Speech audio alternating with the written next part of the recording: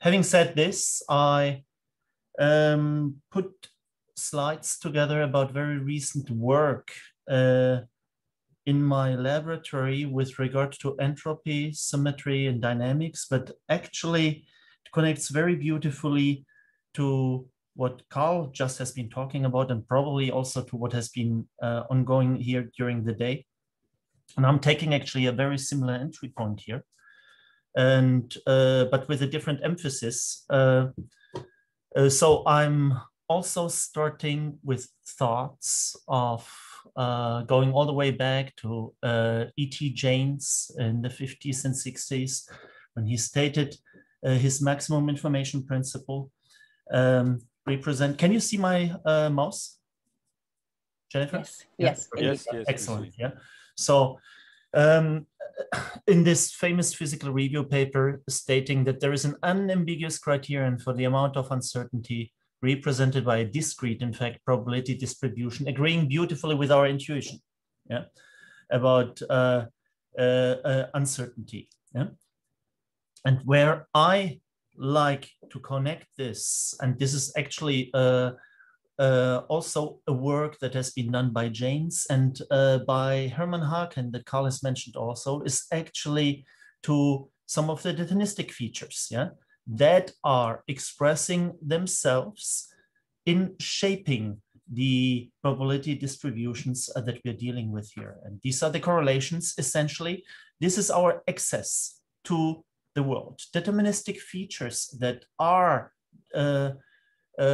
generating dependencies of variables, and generally as such are reducing the distribution of the state variables on reduced subspaces, yeah, that we can actually measure, express themselves as correlations or through other some other functions, but typically in physics we measure them through correlations, where you have the probability to the actual value, which can be energy, which can be velocity, whatever is measurable. And we have the mean values or the higher order momenta that then enter into the probability distribution function that where we can actually enter the deterministic structures through the correlation functions via the Lagrange multipliers, lambda 1, lambda 2, etc. And as such, constrain the data sets represented through the probability function. Z is a partition function that obviously depends on those. And then we can actually determine the entropic forces as a function of the partition function and the parameters alpha, yeah, that are parameterizing the to us accessible physical variables f of x. Yeah? In the equilibrium, this is thermostatistics, and I'm just mentioning it here for completeness, where the entropic forces, generally in thermostatistics, that would be a stress tensor, pressure, electric or magnetic momenta, can be derived as a function of the parameterizations. Yeah? We spoke of the inner energy temperature in the case of equilibrium statistics. Then times the entropy leading to an expression of the free energy that Carl has so eloquently spoken to us. Yeah? So let's reduce this in order to be able to emphasize the deterministic features in there. Yeah? Let's reduce it to very simple examples. And the simplest of all would be a one-dimensional flow, g of x, which may be generally nonlinear, multi-stable, for instance. But if we here in this example linearize it to a fixed point, which you see represented here, this is a one-dimensional domain. In this case, this is represented as a stable fixed point. You see the flow in its neighborhood being small and then going faster further away. So we have linearity. And a system like this, we can always write as a potential function, dv by dx. And the corresponding potential to this very simplistic system is the parabolic function. Yeah? Represented here. And when we compute the corresponding stationary probability distribution function P, where we have the exponential, the Lagrange multipliers, but this is just a constant which we can always pull into the normalization constant. So the normalization of the probability plus lambda times the potential, the parabolic potential. Yeah, and that provides us with a well-known Gaussian distribution. So when we go to higher dimensions, the same principles hold. Yeah, here one state variable, again linear, second state variable, and what we can measure, as we were able to measure here, we can measure mean position, we can measure the second momentum, which may correspond to a form of energy. Same thing here, but with all the variables, plus, and this is a point I wish to emphasize, the cross correlations that provide us with information about the interactions between the different state variables. Yeah? For the stationary distribution around the fixed point, we can again write it in the same form, but potential is now two-dimensional. But the same principles apply, that we can pull the constant terms into the normalization, and then we have quadratic potential, and the coupling term in here, and we can measure the corresponding correlates in the physical world. And here, if we can measure X or higher orders, second orders, here, if the cross coupling is 0, we end up with the normal two-dimensional Gaussian distribution probability function, and the corresponding potential in 2D is represented here. If the coupling between these variables is actually not 0, so the variables, the states variables are not independent, I'm introducing a linear coupling here, beta term. So in this case, we have beta equals 0. Yeah, essentially nothing changes now. Now we can actually estimate through this ansatz here the strength for the beta, yeah, for beta non-zero. And then actually what it does, it's deforming the corresponding probability density function. Yeah? So this is well known. The beauty thereof is we can do it fully analytically for this particular system, and that actually for a single fixed point in high dimensions, it generalizes to n dimensions. Yeah? And we can actually reshuffle the terms now in this probability distribution function in the following form, that we collapse. We split it essentially into two parts, into a part with the mixed variables and into a part that depends only on the variable y. And actually like this, we can cast it in the form that we know from the Bayes theorem, where you have the conditional probability here, the probability distribution function of y times the conditional probability, providing us with the joint probabilities. Yeah? And what we recover here analytically in this particular case is the free energy expressed in the conditional probability function, which is, and for beta equals 0, so we are decoupling the degrees of freedom. Naturally, it becomes e to minus x squared, and this becomes e to minus y squared. So we have two independent quotients, as in this case, as it should be.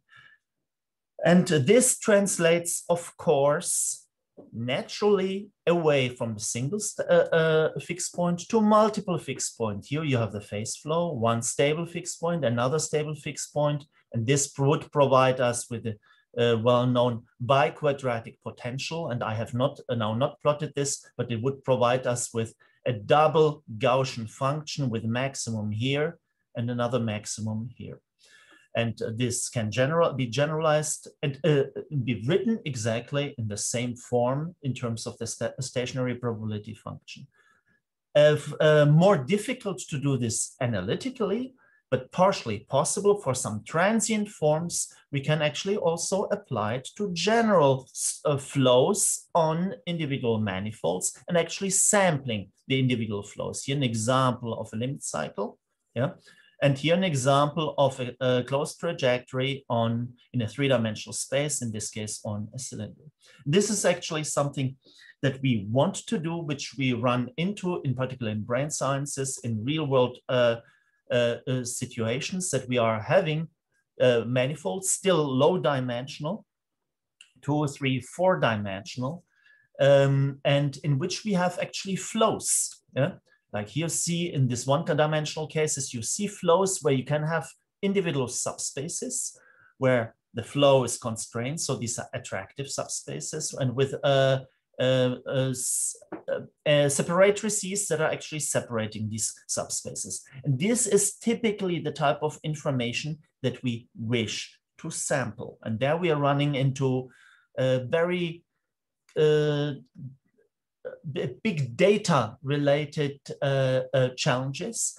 At the end of the day, as I just demonstrated to you, the deterministic structures are in the deviations on the flow and in the deformations of the flow, and not just locally, but distributed on the manifold that provides us with particular information. So how do these flows, how do they can get generated in a system that is nonlinear based on networks? And here I want to connect to symmetries actually. And what we, in Herman's work, Herman Harkin's work in synergetics, he has focused and pushed forward very strongly the proximity to individual points in parameter space. And this is where the proximity to criticality, where transition occurs from one ordered state to another ordered state. And that plays, without any doubt, a very important role, because this type of dimension reduction occurs, as we just discussed, to a lower dimensional manifolds. There are other scenarios where this can occur, and this is actually in the case of symmetry, and when we break the symmetry. So the symmetries are generating actually these very specific areas in state space that allow the reduction of dimensionality. Yeah? This is known in dynamics as equivariant systems. An example here, imagine you have a 2-dimensional system, and all of these points for x dot equal y dot equal 0, they're composed of fixed points. Yeah? In this case, fx equals 0, we call this a nullklein. Same thing for fy equals 0. So they are on top of each other. If they are attractive, all the flow goes down to this object, which we call a manifold. But the flow on it, by definition, is 0, unless we don't overlap them perfectly, but there are intersections here at this point and at this point. They remain circular, but with a symmetry breaking. By definition, because this is nullklein for x dot equals 0, and this is y dot equals 0, it's very slow in the dynamics. When you perform a stability analysis, you will find that it's attracting very fast down to this fixed point, very fast to this fixed point, but the flow goes this way, that is being attracted into this domain. So what we have here actually is an attractive manifold in state space, not just one fixed point, not multiple fixed points, but actually in this here, infinitely many. And here with a symmetry breaking, we have a slow manifold. This can be actually generalized. Yeah. Let me show you this example here. This is exactly the scenario I just showed you. The corresponding equations for mu equals 0, this system is perfectly symmetric. Yeah.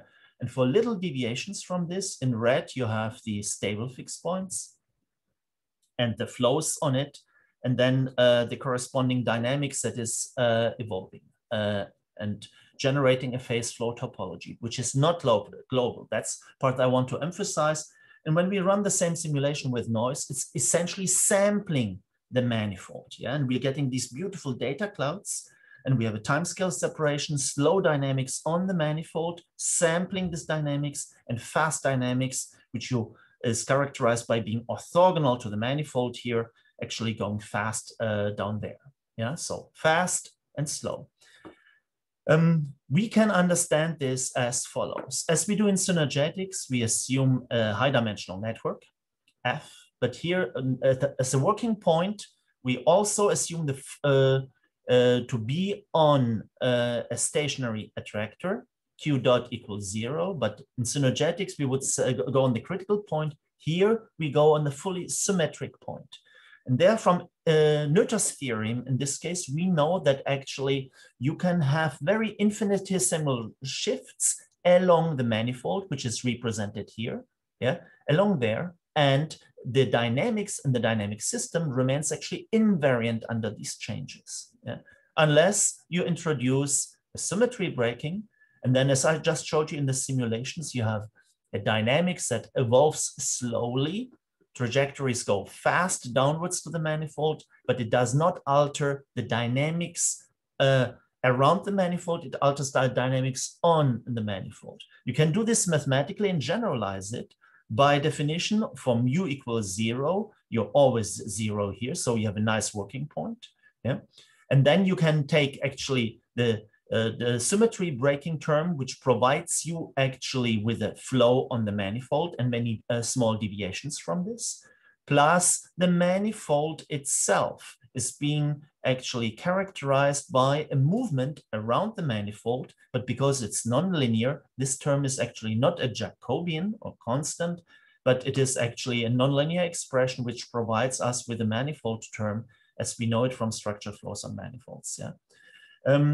I'm also checking on my time. Okay. Let me show you a more less trivial situation of this here in a 20-dimensional case, simulated in 20 dimensions, but the manifold is defined in a 3-dimensional space. And here itself, it is a sphere, as you see from the mathematics, and mu equals 0 provides you a perfectly symmetric situation. Yeah, and I can also plot the sphere in there, so then you see it actually better.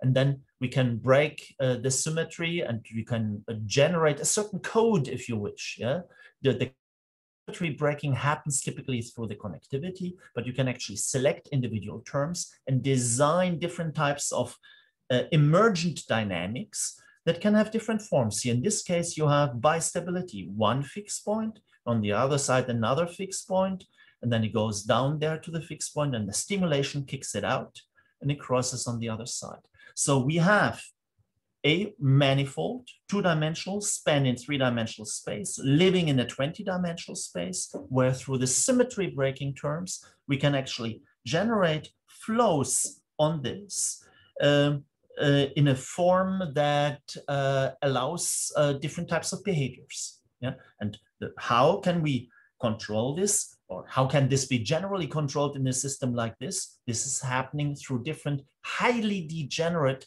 forms of symmetry breaking, which means there are many different realizations of that can lead to this type of flows on the manifold.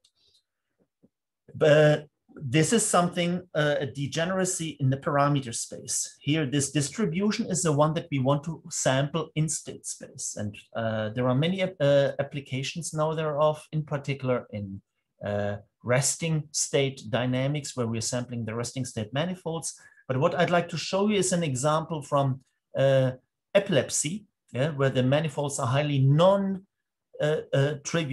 still low dimensional, and essentially we are using intracranial data in epilepsy patients that are candidate for surgery. And here you see a representation of the dynamics. Let me show this to you a little more dynamically. These are stereotactic electrodes. So we are sampling from the inside of the brain, and you see the pre-ictal dynamics, and then it evolves, fast discharges, evolves in a spike wave complex to the end, and seizure offset. And here, this is coming from a simulation. We can do this.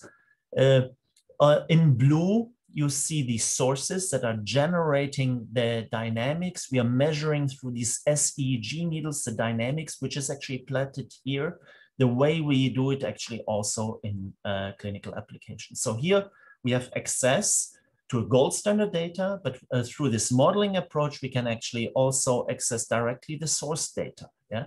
And in terms of manifold, what we are looking at, this is here now for the sampling. We could look at the high detailed frequency discharges here, but what we are looking at is actually at the envelope functions, which are represented here, as I just showed you, from the seizure onset, then fast discharges, and then the propagation across the network, as you saw it in the simulation. What we are doing is the following. We are building virtual brains, which are informed by individual patient data, mostly connectivity and anatomical organization. We build a brain model that we equip with a generative model for each individual network node. And we juxtapose it to the functional data. And what we want to do is we want to sample the manifolds in the state space, yeah, exhibiting the type of dynamics as I just showed you, how going on the manifold, following the manifold, the flow on the manifold, exhibiting the particular evolution during the epileptic seizure, and then leaving the manifold again, in order to provide the clinicians with an estimation of the epileptogenic zone. Yeah.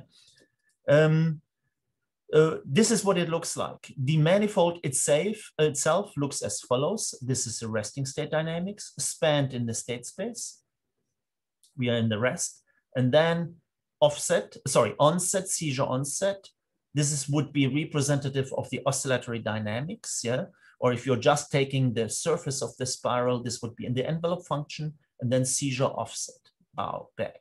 If you project it all on this two-dimensional plane down here, then this is would represent the envelope functions, which is actually the data feature that we are sampling.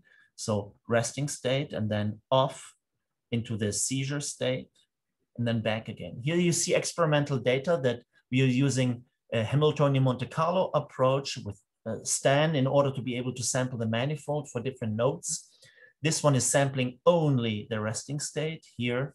This is in this area. This node undergoes actually a seizure, and we're sampling the inter-projection of the manifold, I should say. And what we're interested in is the an estimation of the epileptogenicity parameter, X0, which you see here, where we have the sampled manifold in the seizure, and here this is the resting state. So this is our target, and there we are using Monte Carlo Markov chain techniques. And let me show you this is essentially the last slide, the results. Typically we have about 100 areas, and this is the estimation of the epileptogenic zone.